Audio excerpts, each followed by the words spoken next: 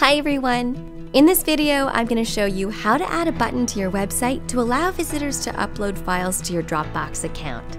This is a fantastic way to allow clients or visitors to submit documents, resumes, or applications through your website. Before we begin, make sure you already have a Dropbox account, which allows you to share and store files. I'm logged into my Dropbox account right now, and we're going to create a file request. So click on that on the left right here. If this is your first time, you'll see this pop up, and I'll just click Request Your First File Request. So now we can go ahead and fill in these fields. Enter a name for your request in the title field. Here you can add any details about the request if you would like. Under Folder for Uploaded Files, you'll see the path to a new folder for your requested files. If you want to change the folder that the files will be uploaded to, just click Change Folder. I'm just going to leave it as is. You'll also see these premium features like setting a deadline, and depending on the purpose of your website, you may want to add a password for your file request, and this can prevent you from having unwanted documents being submitted to your Dropbox account. Because I'm on the free plan, I'm just going to click Create. Now let's go ahead and copy the link to this file request. So under Share a Link instead, click this button that says Copy. Now that we have this link, we're going to go to our website.com account. So I'm logged in right now to my auntiescupcakes.com account, and I want to add the file request link to a button.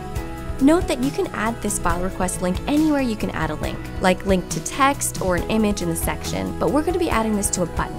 So I'm on the careers page that I've created earlier for this website.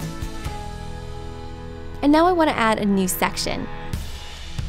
So I'll just click on a section and then click Add Section right underneath it. I'll add a text section. I'll choose this layout right here. And I'm going to quickly go ahead and customize this section text.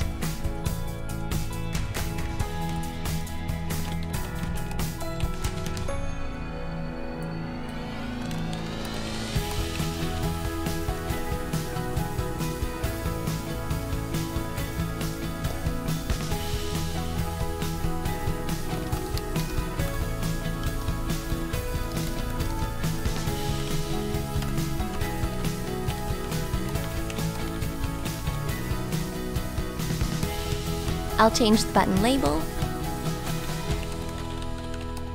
and I'll also toggle off the secondary button. Now for the button that I've kept on the section, I'm going to click on this field on the left, and here you can choose the link that you want to add. So I'm going to click Web Address, and right here we can paste the link that we've just created on Dropbox. I'm also going to choose Open Link in New Window. Once that's done, just click Save. To make it go live, just click Publish at the top right. So now let's go to the website to see what that looks like. So here we are on the live site, and I'm going to click Careers. Now I'll click the button that I just created. So when visitors click the button, they'll open a new window where they can now upload their documents to your Dropbox folder. And that's it for this video. This is a great tool to grab documents from potential clients, prospective employees, and more. Don't forget to subscribe to our YouTube channel for more website tutorials. Thanks for watching.